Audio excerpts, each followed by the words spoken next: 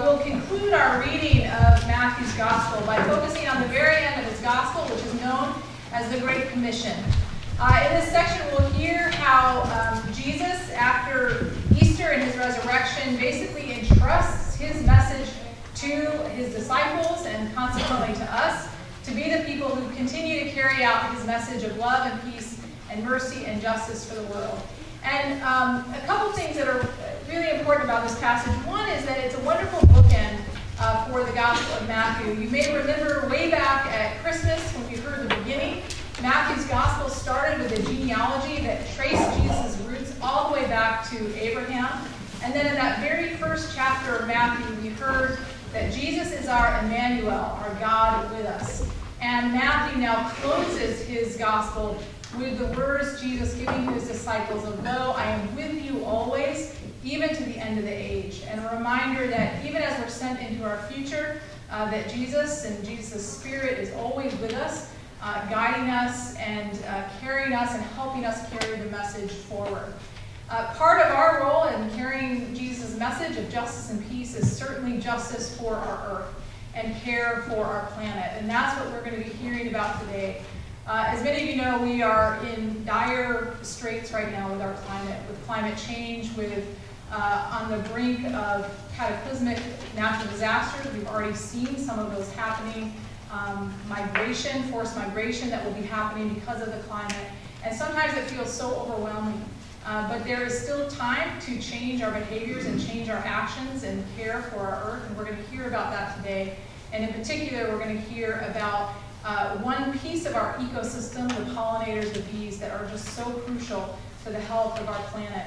And as we'll hear in our passage from Job as well, all of creation, including the bees and the pollinators, are imbued with God's Spirit, are part of God's beloved creation. So let us listen for the word of God.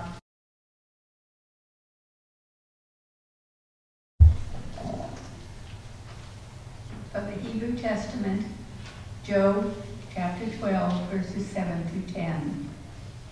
But ask the animals, and they will teach you. The birds of the air, and they will tell you. Ask the plants of the earth, and they will teach you. And the fish of the sea will declare to you. Who among all these does not know that the hand of the Lord has done this? In God's hand is the life of every living human thing, and the breath of every human being. From Matthew 28, verses 16 to 20. Now the 11 disciples went to Galilee, to the mountain to which Jesus had directed them. When they saw him, they worshipped him, and some doubted. And Jesus came and said to them, "All authority in heaven and earth has been given to me. Go therefore and make disciples of all nations, baptizing them in the name of God, the Father, Mother, and of the Son, and of the Holy Spirit, and teaching them to obey everything that I have commanded you. And remember, I am with you always to the end of the age." The word of God for the people of God.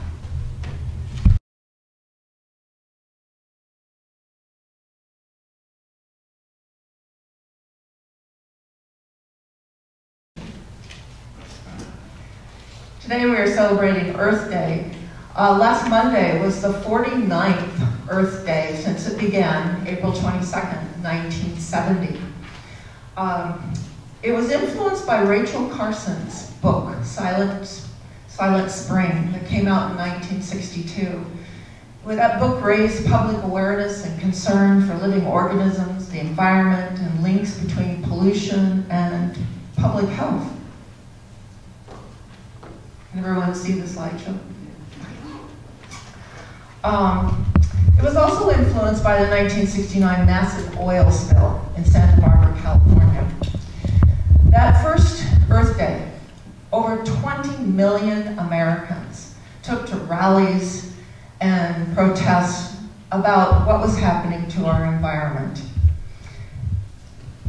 By the end of that year, the United States Environmental Protection Agency was created, and the Clean Air, Clean Water, and Endangered Species Acts were passed.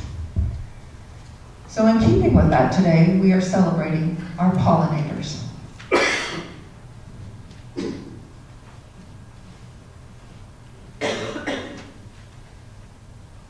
Maybe. Aim for the computer. Yeah, aim for the computer. There we go. Can you move it over a little bit? Okay. Do pollinators matter? Yes. 1 in 3 bites of every meal is a product of pollination. A pollinator is an animal that causes plants to make fruit or seeds. They do this by moving pollen from one part of the plant to another. Only fertilized plants can make fruit or seeds, and without them, the plants cannot reproduce. There are 369,000 flowering plant species, and 90% are dependent on insect pollination. Apples, mangoes, kiwi, plums, peaches, nectarines, guava, pears, alfalfa, strawberries, onions, cashew, apricots, avocados, green beans, cherries, celery, coffee, walnuts, cotton, flax, lemons, limes, carrots, cucumber, hazelnut, cantaloupe, watermelon, coconut, boysenberries, broccoli, cauliflower, Brussels sprouts, peppers, papaya, raspberries, blackberries, vanilla, cranberries, tomatoes, and grapes are some of the plants that need pollinators.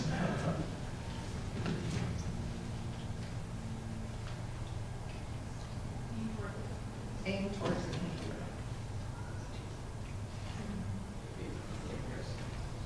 Closer. I'll let you.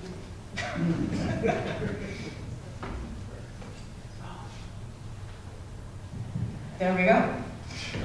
Did you know fruits and seeds are a major part of the diet of many birds and many mammals, including grizzly bears? Bees are a keystone species, with other species dependent on them to survive.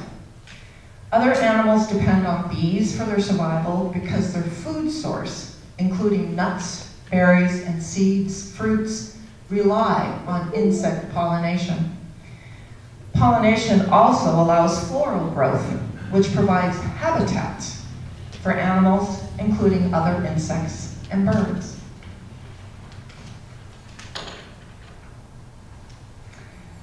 There are approximately 200,000 different species of animals around the world that act as pollinators.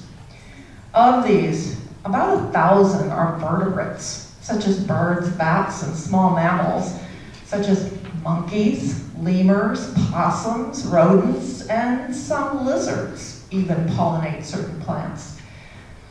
But insects, bees, wasps, moths, butterflies, flies, beetles, are the most common pollinators.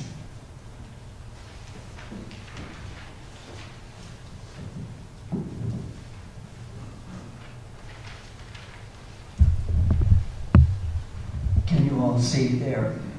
Bees are the best. Bees are the most efficient pollinators because they purposely collect pollen for their offspring, and in doing so, they carry it from plant to plant. Other pollinators move pollen by accident while consuming nectar or other parts of the plant. Bees, however, are very docile. And sometimes they get a bad rap because they're like their cousins, the yellow jackets, but these bees are very, very docile.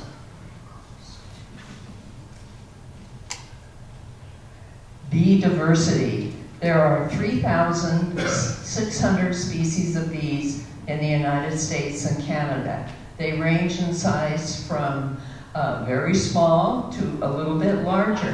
Many have hairy, and some are smooth and come in colors from black to metallic green. I don't know how many you have in your neighborhood. I don't know how many I have in my neighborhood. I'll have to count them. Bees are vegetarians, unlike their cousins, the wasps and the yellow jackets, who will eat a hot dog right out of your mouth if you let them.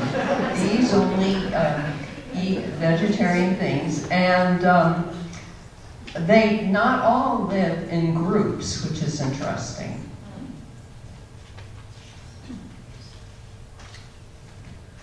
The honeybee. The honeybee are often what we think of when we imagine bees, and of course their honey is so enjoyed. They, however, are not native to the U.S., and they were brought over to Europe from Europe in the 1600s. They are important for agriculture, but they can compete with native species. Bees live in colonies of about 25,000, and of course, like I said, they are prized for their honey. They are the #1 honey makers. Now, the bumblebee, this is my favorite bee. There are only 20 different species of bumblebees, and their colonies are a lot smaller. They're 300 to 400 in a colony, and they're not very aggressive at all. In fact, males don't even have stingers. A female can't sting you. I remember the song that my girls used to sing, "I'm bringing home a baby bumblebee." I'm sure a lot of you have heard that from your grandchildren or your children. Next. This is my favorite bee, and there's 2 of them in this picture. These bees pollinate, you guessed it, squash. And it's kind of interesting. They're also ground nesters, so they don't live in a beehive. They actually build tunnels in the ground. Some of them go down more than a foot and lay their eggs. If all the bees suddenly died for some catastrophe, we would only have seed for 4 years. And so that means that the pumpkin, the winter squash, the summer squash would all be in desperate straits right now. Of course, I know that some of you wouldn't feel too bad if we didn't have zucchini anymore, but they do a big job in getting those squashes pollinated.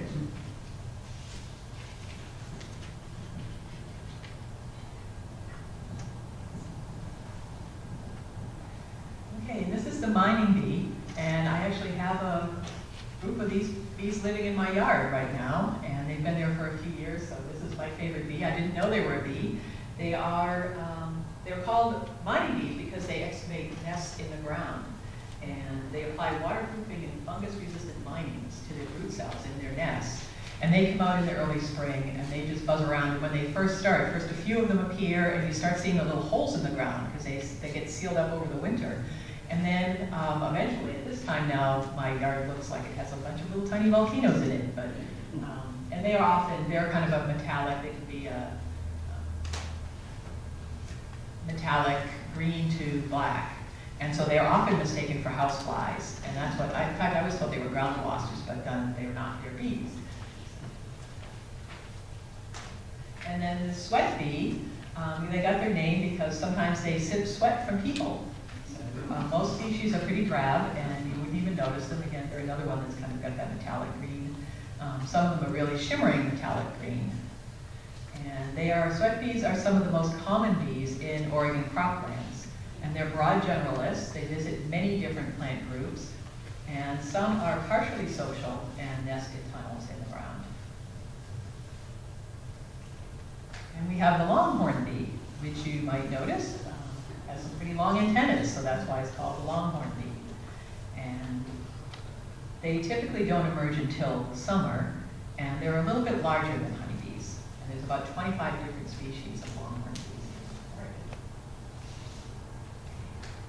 And we have the leafcutter bee, and unfortunately they have really large mandibles, which you can't see in this picture, up front, so they use like scissors or pinchers to actually cut the leaves.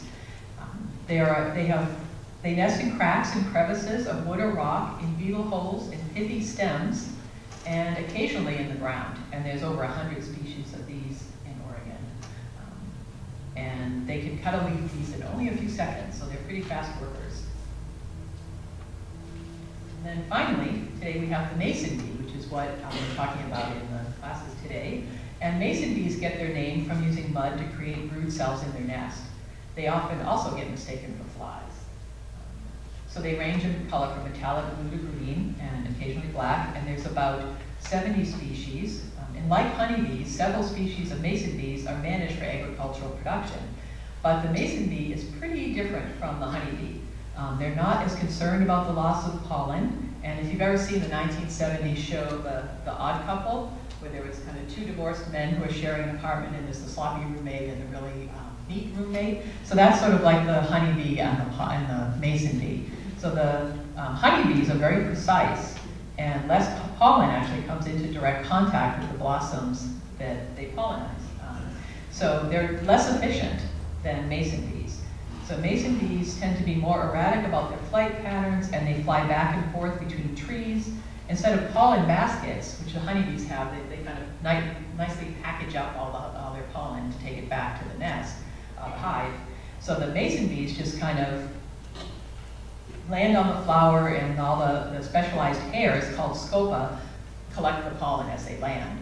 And then they lose a lot of it as they fly around, which is very good for pollinating. So it helps a lot for the plants. See, so they drop a lot more pollen along the way. So somehow honeybees that visited by a single honeybee can result in the successful transfer of pollen, only 5% of the blossoms. And mason bee does a lot better than that. So it's really good and very popular now for pollinating all kinds of plants in Oregon.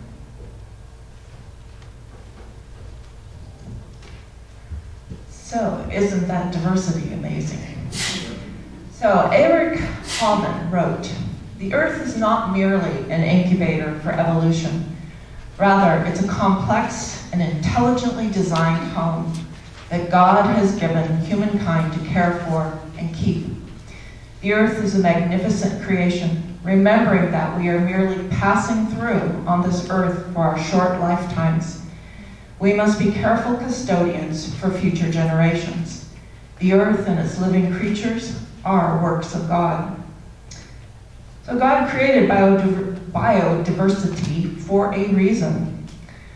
Honeybees, raised specifically pollinate crops, have declined due to parasitic mites, disease, and pesticides. Our wild pollinators are also disappearing at alarming rates due to habitat loss, pesticide poisoning, diseases, and pests. In addition, many of the wildflowers that pollinators feed on are rapidly disappearing.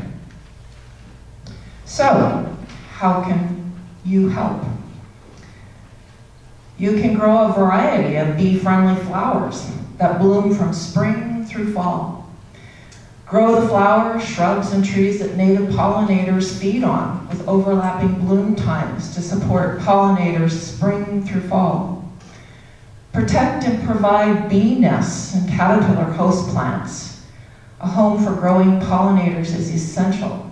You can leave patches of bare ground and brush piles, or install nesting blocks. We have one on the front altar here. Avoid using pesticides, especially insecticides. And talk to your neighbors about the importance of pollinators and their habitats. Spread the word. So, now we're going to ask you to fill out a pledge card. And on the end of each pew is a basket with some pieces of paper and a pen. So please take one and pass it down. If you don't have one, raise your hand. We will get you one.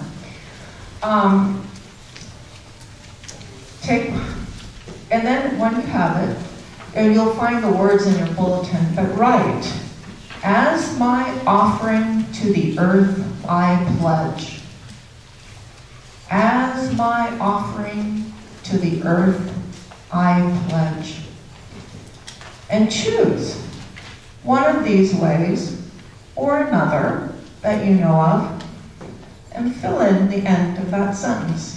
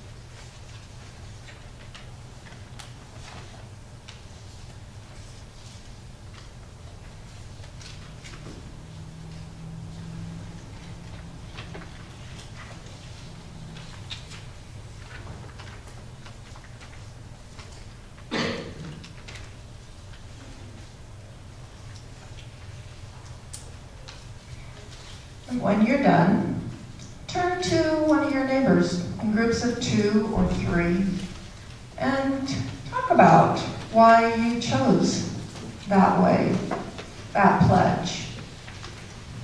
And preferably try to talk to somebody you didn't come with today.